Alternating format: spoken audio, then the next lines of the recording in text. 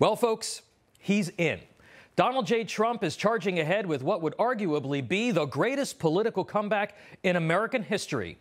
He has a lot going for him. This campaign, rest assured, will be unlike anything anyone alive has ever seen. It's going to be exciting, it's going to be complex, it's going to be tough, and it's going to be long. The former president has a die-hard base, he has a record of accomplishments, and he has an axe to grind when it comes to the way that he and his family have been treated by the Democrats, big media, big tech, and the deep state.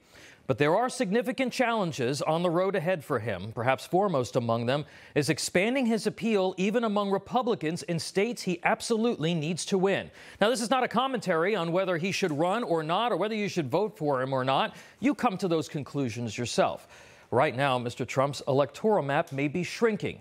Being the underdog may be where he's most comfortable. I tend to think that that's the case.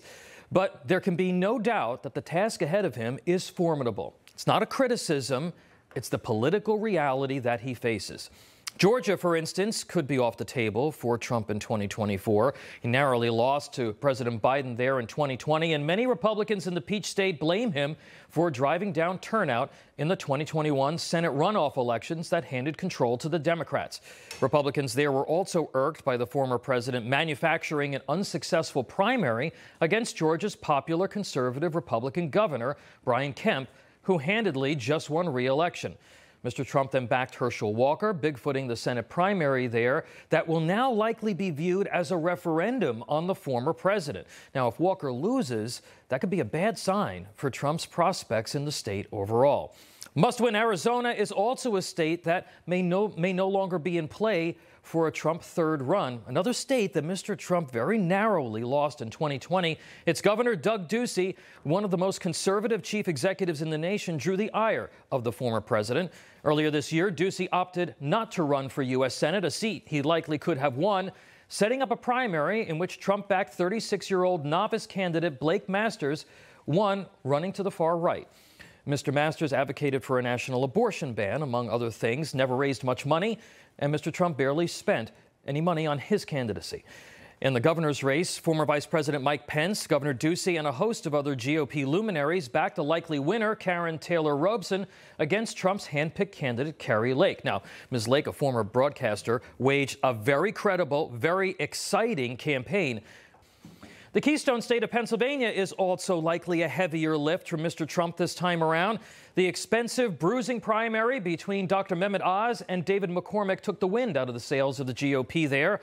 Oz, for his part, wasn't a bad candidate, but the primary campaign there allowed Democrats to define Oz, husband their resources, and irk enough Republicans and swing voters that Dr. Oz lost the pivotal Philadelphia suburbs. In Pennsylvania, as in Arizona, Mr. Trump barely spent any money of his massive war chest to help his own candidate. Trump could have a fight on his hands in New Hampshire as well. The Granite State's Republican Governor Chris Sununu is no fan of Mr. Trump, just won by 15 points. Trump lost all but 2 counties in the Granite State in 2020.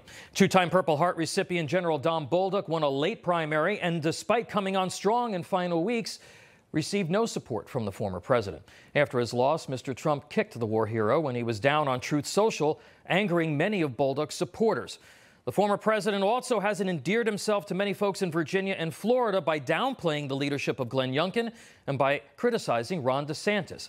Attacks on the popular chief executives and heads of their respective Republican parties could weaken the former president's position in those states, not just in a primary, but also a general election. And to cap it off, Donald Trump's approval ratings with independents, women, and college-educated voters continue to be a challenge for him, according to recent polling. Now, look, 2 years is a very long time in politics, and some would say that if anybody can do this, Trump can. But winning elections isn't about big rallies and echo chambers. It's about building a coalition of voters that gives you enough electoral votes. The math simply has to work. Like many of Trump's 2022 candidates recently learned, there's no win in just winning a primary. Mr. Trump has proven time and time again that politics, yes, politics is the art of the possible. But studying the political world again may be much harder for him this time. Can he beat the odds?